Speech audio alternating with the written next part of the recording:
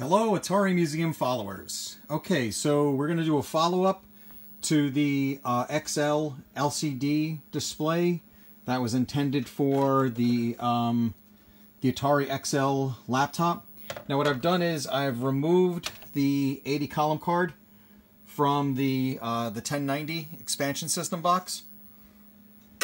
So the box is hooked up to the 800 XL, and then the LCD display is hooked up to that mystery driver card to the back of the LCD display.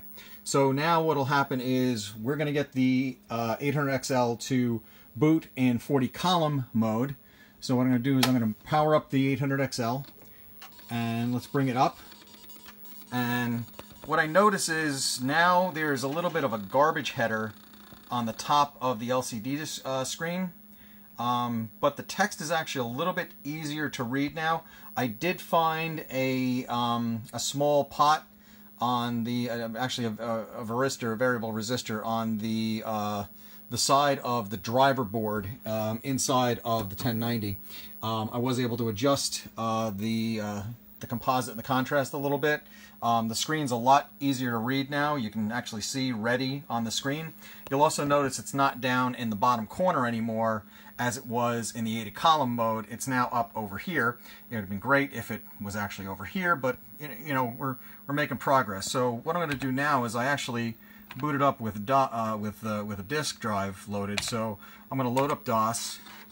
Let's just see what a DOS screen looks like on the LCD screen. So here we are in the normal 40 column CRT screen. So we've got my DOS 453 loaded. So let's take a look on the LCD screen. So it's skewed out a lot. It looks like really the beginning of the screen is kind of on this side and then it continues over, but it's still very legible and easy to see. We could do a drive listing. We get a little bit something that comes up, but it's going across instead of not going down.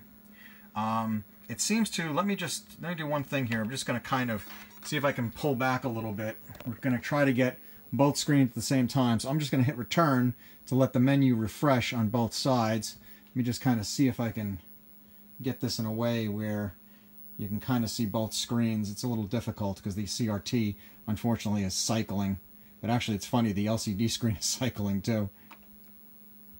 So they both refresh at exactly the same amount of time, so it doesn't seem like there's any real lag on the LCD screen. It looks like it is refreshing at the exact same time as the CRT. Of noticeable interest, if you look at the LCD screen and look at the CRT, the refresh is a little bit different, but you can see the screen is both refreshing on both displays. So this is what I've been able to find out in 40 column mode. I did try manually going into the graphic modes. It made no difference whatsoever.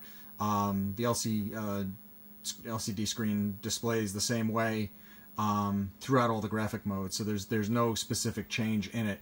But it is noticeably different with the 80 column card installed into the 1090.